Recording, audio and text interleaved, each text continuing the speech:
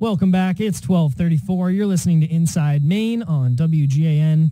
This is Nick Murray. It's been a pleasure hosting for you again today. Really appreciate the time. And it was great to have some conversations with folks I might not agree with. That's actually kind of why I like this show. We can bring on folks that we might not necessarily hear from to really get their perspective and have a deep discussion about certain things. I think it's great because we're used to sort of reading things in quotes in the newspaper and processed through various filters and all of this. And so it's nice to hear directly from folks about who are involved in the process and what they think about what's happening and where they think it should change. Please go back and listen to those past segments on WGAN.com. You can find them on the podcast link. So I wanted to continue on with this conversation about the federal student aid thing and just getting into the overall system of education. Where does it end in cost-wise, and how do you really fix this problem? Because we agree that there's a problem, but when you look at this move, we're going to get back to the same level of federal debt in 4 or 5 years. So how do we really fix this? And so I reached out the other day to Tiffany Bond, who is the unenrolled candidate, the independent candidate running in 2nd Congressional District 2. She called in yesterday and spoke with Matt about her campaign, but I wanted to get her thoughts on Jared Golden's statement and all that, and Bruce Poliquin's statement on this, and just get her thoughts, because I think she has a different perspective than you might hear. So I want to welcome on Tiffany Bond, candidate for Congress, to Inside Maine. Tiffany, thanks for joining the show. Thank you so much for having me. Glad to do it. Yeah. So getting into this conversation, it really, without getting into specifics, we don't really need to get into the specifics of the program, but I really want to cut to the core of, what is the value? What is the morality, I guess, of this? Jared Golden called this out of touch, said it was out of step with working class values. Bruce Poliquin sort of said a similar thing. Biden chose to use working Mainers' tax dollars to pay off the debts of college graduates. There's this idea that this is favoring one class of people who have earned degrees and who have earning potential at the cost of folks who might not, but are still going to be paying taxes for this. Where do you fall in this, and how do you differ from your opponents in that way? Oh my gosh. I find both gentlemen to have relatively insincere opinions about this. I mean, first of all, for Bruce Poliquin, we're a net recipient state, so they're probably not using a whole lot of Maine taxpayer dollars to pay for this. And a lot of these loans aren't necessarily being paid now. They're just sitting around people's necks. I don't think it's what I would have done with policy if I were in charge of it. So I think that it reminds me a lot of the ACA, which is what set up our healthcare marketplaces. It helps people, indeed, but it creates a situation where there's a big hole that's left. So instead of giving a flat amount, I would have preferred to have us, for example, take care of the interest. I think that we need an educated population. We're not going to have counselors or dentists or doctors or lawyers or teachers out in rural areas if we don't have access to education that's affordable. Most families can't send somebody all the way through from our rural areas, and we need those skills. That's important. And I think that it's fair to have a student's contribution be time out of the workforce and tuition. I think that that's a fair buy-in for them. I don't think that we should be charging interest. We give banks interest-free loans. We should be giving students interest-free loans. That's a reasonable compromise subsidy that I think is appropriate. And I think that if we had, instead of just giving cash out, if we'd said, hey, what we're going to do is we're going to get rid of the predatory interest going forward. We're going to take it to 0%. We're going to credit for interest that's been accrued, capitalized, and paid. For a lot of people, it would have the same net impact. And what it would do is it would make it a lot easier to have some of those professionals that we really need to be a part of our community in our rural areas. It's very cost prohibitive now to open a dental practice or to open a law firm if you're in a rural area. Sure. So if I'm getting your interest idea here right, instead of forgiving $10,000 blanket of people who hold debt now, and also part of this plan was the president's plan was to extend a 0% interest rate as well. So that's the current rate through the emergency, and that's been extended again. But what you're saying is give people who have already paid interest on their loans a credit for that? Is that how you're phrasing this? Sure. Anything above? Yeah. Yeah, I mean, so what's happened is our government is who set a lot of those rates and prices. So we've done this to ourselves, and it's predatory. I mean, the interest that we have, it capitalizes at awkward, inconvenient times for folks. You know, we're asking people at the years when they should be starting a family and finding housing to have these massive debts on them, and there's just no way to dig out once the interest starts compounding. If you have any sort of life event, and that life event could be something negative, like a medical mishap or a car accident, or it could be something positive, like starting a family, having a child. And so I think that what we should be doing is we should be taking care of the interest. So there is a short extension on 0% interest, but it should always be 0% interest. So it's your position that just always be. Okay, so you still, your position is that folks should pay what they've taken out in a loan and be calculating if they can pay it back, but the federal government shouldn't be charging interest on that loan. Sure, yeah, I apologize. You may have heard a little noise in the background. No worries. It's that's part of summer where kids are in and out of the house all the time. So, that's right.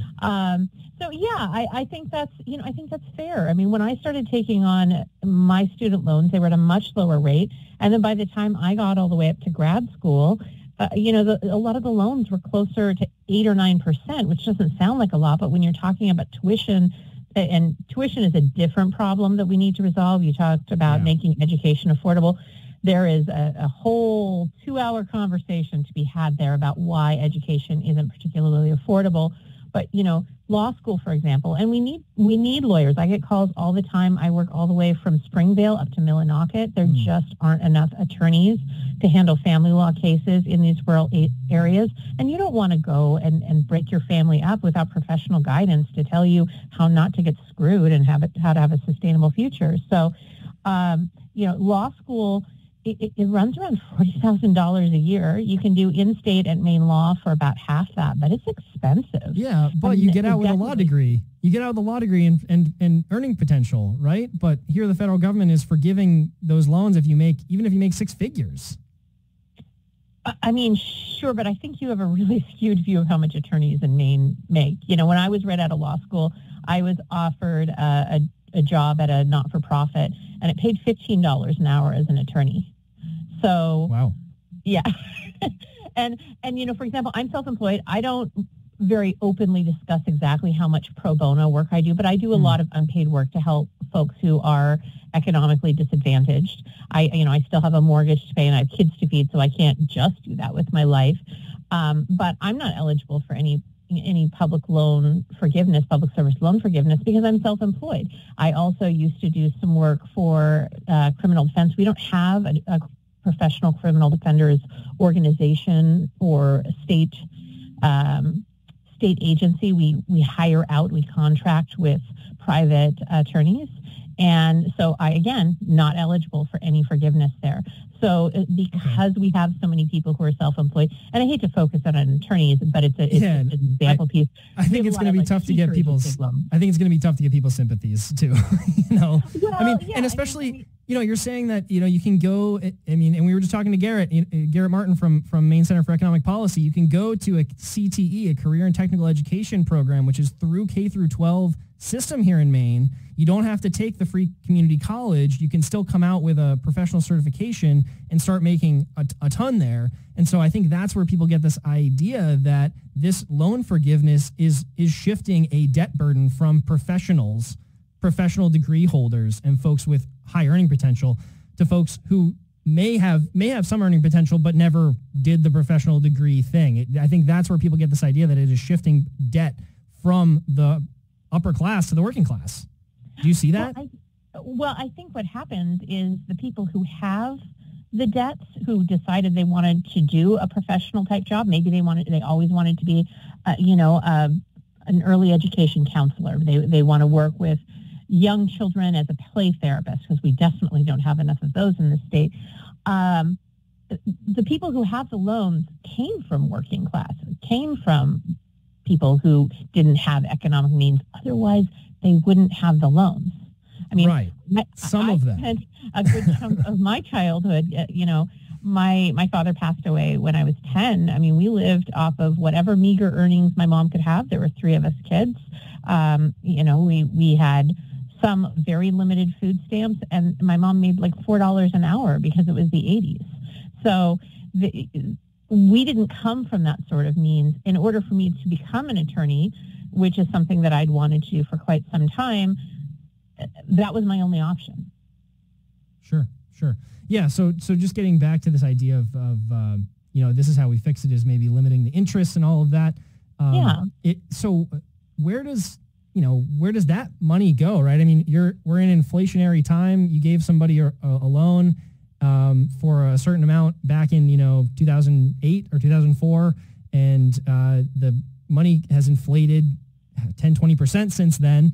That's still money that would have been made up by the interest rate in terms of the risk and everything. I mean, this is how interest rates are developed in the private sector. I mean, where does that money go? I mean, someone's still on the hook for that value in that loan, right? Yeah, that's still added to the federal government's balance sheet.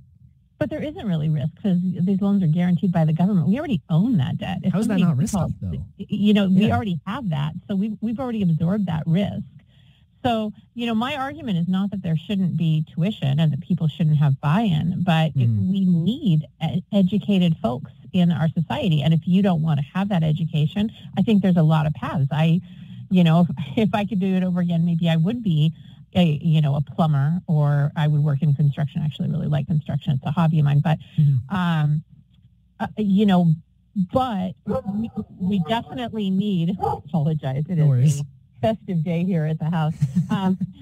We need to have folks in our society who have an education. And if we do not go through, and just a second, if we do not go through and we do not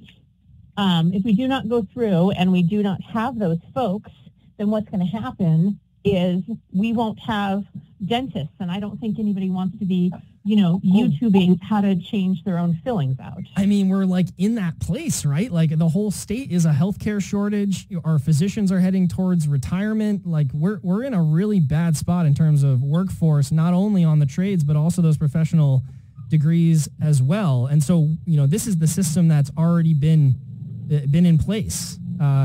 It's just I don't see how adding more debt on the federal side is going to help this, and forgiving some of the loans for the folks here. How does that bring the workforce out of where it needs to be? If we need folks in the trades, but we also need folks in the professional degrees there, I mean, we need to attract more people to come to Maine. You can forgive federal college loans and student loans all across the country, and you can put some more money back into people's pockets here in Maine. But what does that do for the long-term effects? We're going to be back at the same level of federal debt in 4 or 5 years of student loan debt. The federal government's debt is still going to keep ballooning. And without any changes to the environment here in Maine, how are we going to bring more people in and serve the workforce? Do you see that in the same way? Do we need some structural changes in how our economy works here in Maine and actually bring people into the state versus, trying to, I see it as like the cart is pulling the horse. If we're going to pump money into the education system, but the education system's not serving the workforce, something's got to give. And to me, I think the workforce is going to drive that. Economy. I mean, certainly. I mean, I think that we do need to change not just how student loans work. We need to change how education works. And I'm a huge advocate of things like community college. I actually don't have a high school diploma or a GED. I went straight to community college when I was 27 when I realized my earning potential wasn't going to be sustainable. Yeah, that's awesome. I didn't know that. Yeah. That's cool. So, I mean, I actually think we should be putting a ton into trades. We should be putting a ton into making available community college. I love those programs, and that's part of it that needs to be fixed. But the way I look at policy is I look at it as the first thing you do is stop the bleed, right? And the biggest bleed we have right now is these interest rates. So I think that we take care of that, and that's a problem we could fix fairly swiftly. That's a few-month problem to hammer that out.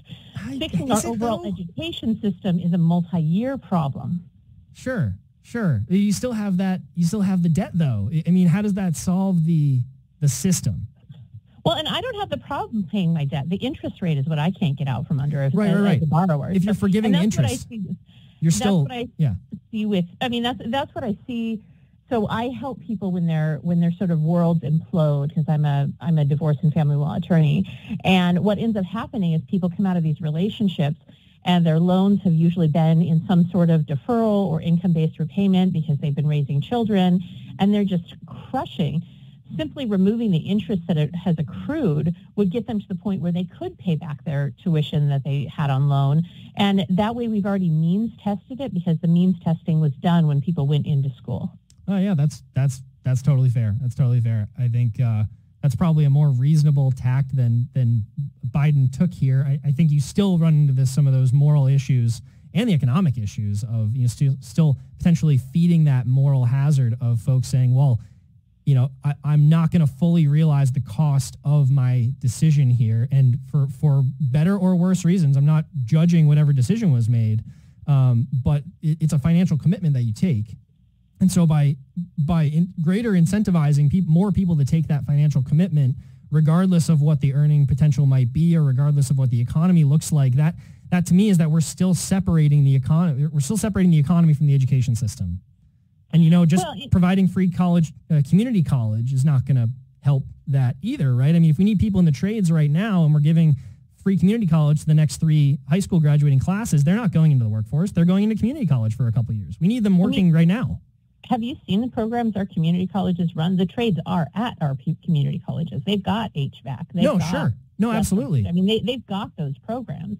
And I think, community college is a great low-dollar way to deliver. It's a lot less expensive to deliver that education, and low-dollar, low-risk way to get engaged and find out if something is really what you want to do for most of your life before you're in so deep.